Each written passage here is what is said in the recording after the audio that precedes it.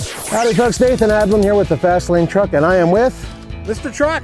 And what do we have here? We have a 2015 Ram 2500 with a Cummins diesel. It's all black. It does look pretty badass in black, doesn't it? Even has 20-inch rims, yay. And what we're going to be doing with it? Well, we're going to take it up the Ike Gauntlet, aren't we? We are. We're going to tow the horse trailer, the Ike Gauntlet. That's going to be slick, and that's coming up next.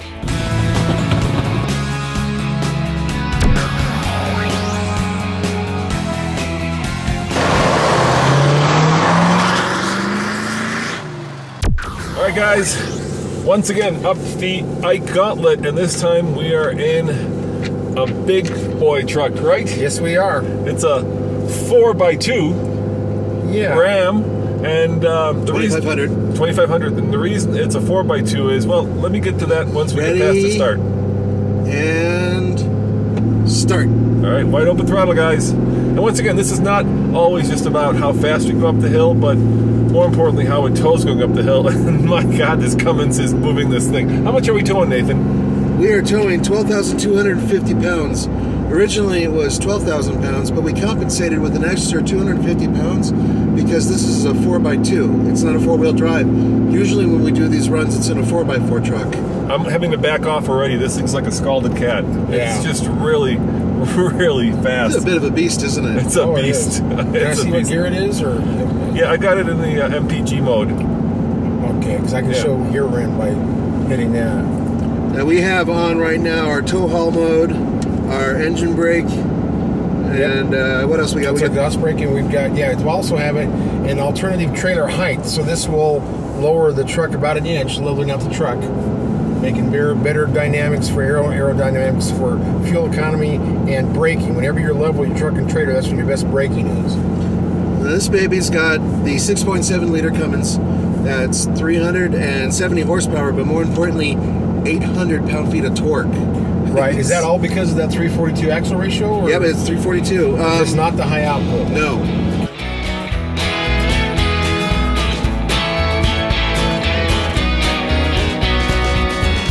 I am the Cummins turbo diesel, blah, blah, blah, blah. Other diesels, no. Big one, I come and smack you all around. Yes, I've had a lot of coffee today, but most importantly, I'm with the 6.7 liter turbo diesel from Cummins that puts out 370 horsepower and 800 freaking pound-feet of torque, way down at 1600 RPM. It's hooked up to a 6-speed automatic transmission going straight to the rear wheels. This is not a 4x4. But man, can it pull like a train.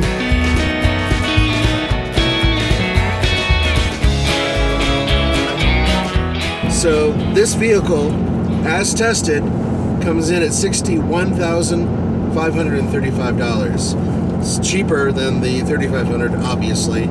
And once again, this is another vehicle that is competitive price-wise. This one is much quieter than it was in the 3,500. That 3,500 was really loud. Right.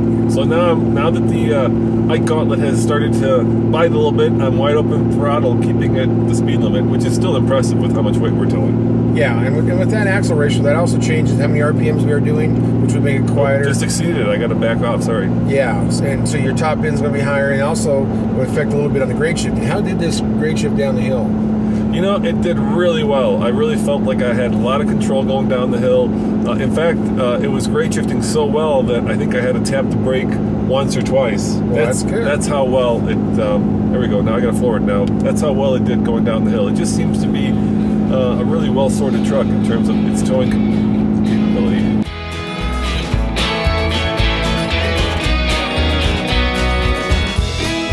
Here we are again with another contestant for the Fast Lane Trucks Golden Hitch Award. This is that same loading coach we've used several times, the same kind of weight we've used before. It's 12,000 pounds loaded. To do that, we had to put water totes in. I think they're water totes. Yep, nothing's moving around. Let the bull door rip. And there you have it, 3 water totes. So that gives us a 12,000 pounds total weight that we're towing. Real similar to what we've done in the past. Now this 2015 2500 Ram with the Cummins, 3/4 ton crew cab, has a towing rating of 17,500, so we're well within that. The gross combined weight rating of that truck is 25,300, and we are at 20,500 between the truck and the trailer, so we're well within the limits. And we've got everything balanced well, we're ready to go up the hill. see how well this does, pulling 12,000 pounds.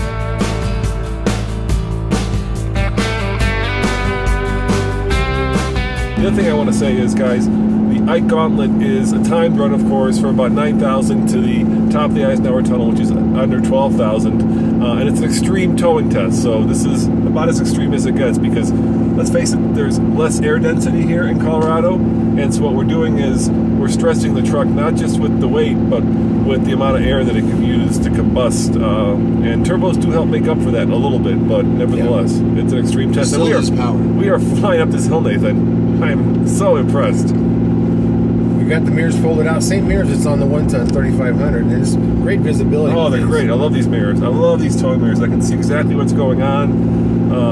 You know, this is probably one of the truckiest trucks, if that makes sense. Right, and I think it's got the best visibility of the trucks. Without those big duals that the 3500 has, you can see everywhere on this. You can see well off the nose, well off the side. I like the visibility on this truck. Now, if you were to ask me, we need more weight, guys. It seems to be our new problem on this run. I know, it's just so capable. Of course, it is a $60,000+ truck, but nevertheless, it's just flying up this hill, and I feel like I have complete control. I'm really impressed by this truck.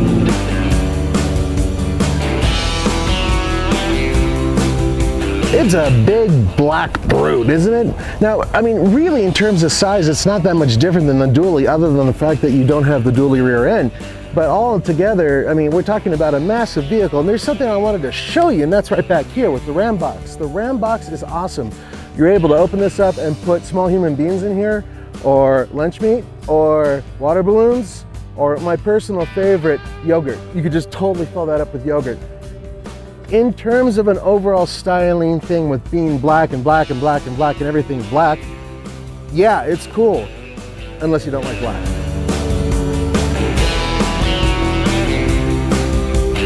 The ride is much better with the trailer on it. We've driven in this one as well, completely unladen, and it was pretty bouncy.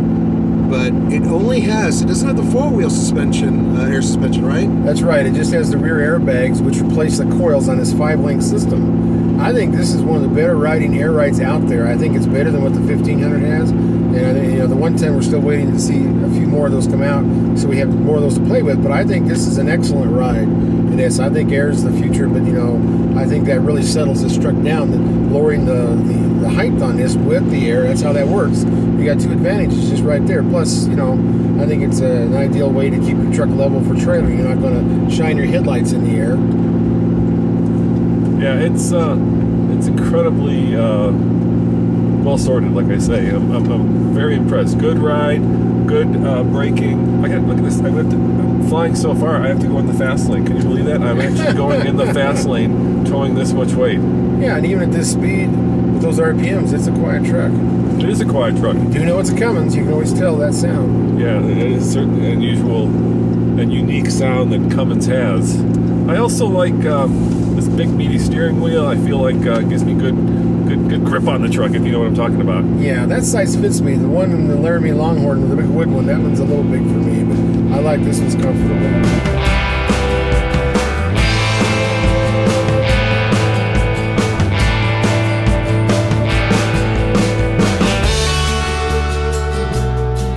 Well, it's safety first here at the Fast Lane Truck. We are using weight distributing hitches on both of our bumper pull trailers, our conventional trailers.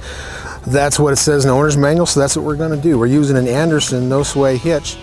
It's a great hitch, easy to put on, and that's how we're doing it to make this tow very well up the mountains in heavy traffic.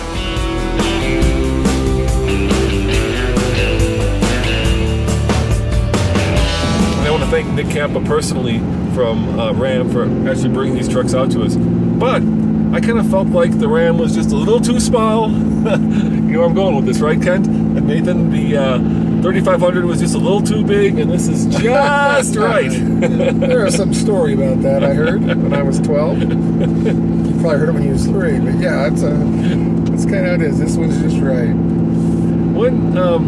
when people buy these sort of trucks, the 2500s, what are the uses for without, you know, having to go to the dueling kind? Oh, I would say this is a bit of the lifestyle truck. This one here can be really nice for the owner of a business, right off his taxes. This one is so useful. You can pull your very large trailers with this. I mean, we're easily towing 12,250. So, you know, you can get a lot higher on that. You can get a lot higher on a gooseneck. And then you've got a truck that you can use for everything. It's a crew cab. Put your family in it.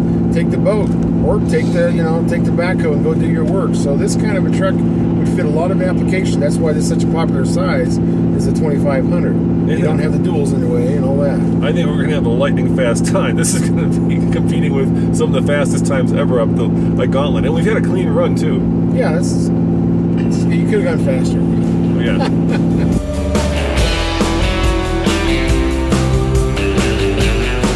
Now, I've had an opportunity to check out the 3500 fully loaded Longhorn Laramie, and that has a beautiful interior. This one is nice, but it's all trimmed in black, so it sort of takes away some of that style, even though it's really there. The good news is that all the components feel high-end.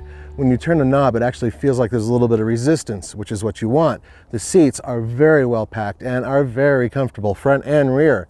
The bottom line is that this is a very comfortable luxury truck that just doesn't look very luxurious.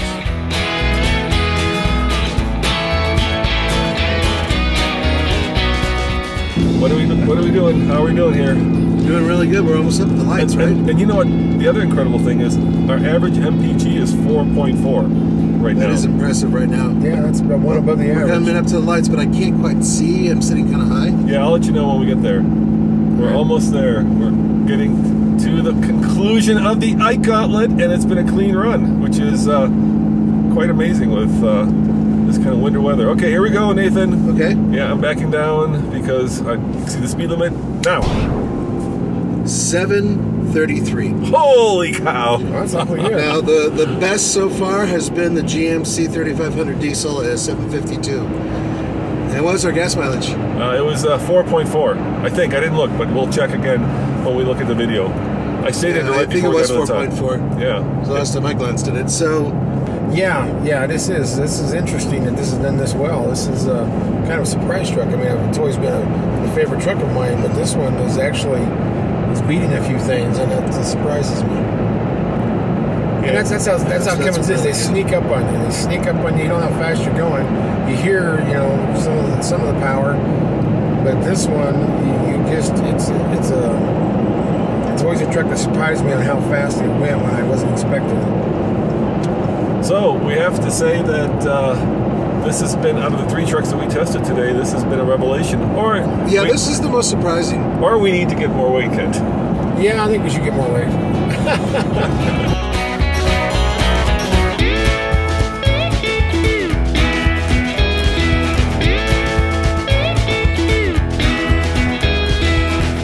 With an asking price of $61,535, you may think this is an expensive truck, but really, for towing and having serious capability and day-to-day drivability, it's not too bad.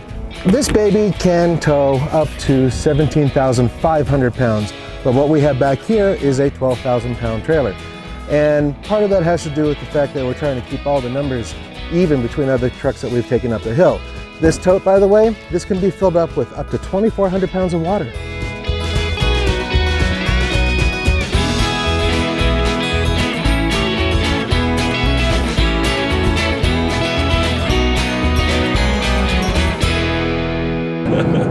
So there you have it, guys. As always, to my right is Mr. Truck, KentZundling.com. In the back, Nathan. And of course, driving this bad boy, Roman. Thanks for watching, and remember, the reason we're doing this is because we've got the Gold Hitch Best Towing Truck in the Land competition happening next month in April. Nathan, what are the 5 categories for the Gold Hitch Award? All right, here we go, folks.